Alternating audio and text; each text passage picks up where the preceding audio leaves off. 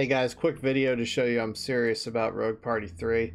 I've implemented some shooting mechanics and some new things you haven't seen before, like bouncing off walls or sometimes getting stuck in the wall. And then we also have a new mechanic with the shield that shoots spikes. That's kind of neat.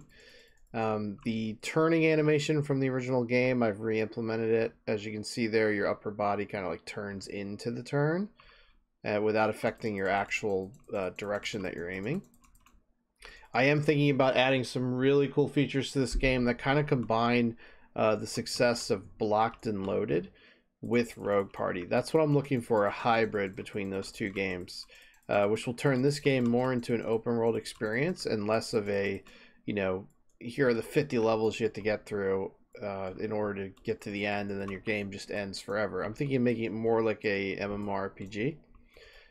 So thoughts in the comments, let me know what you think. I added the leather cap too at the top on his head. That would be more of a starting item than the fancy knight helm that we had before. Alright, good luck and have fun.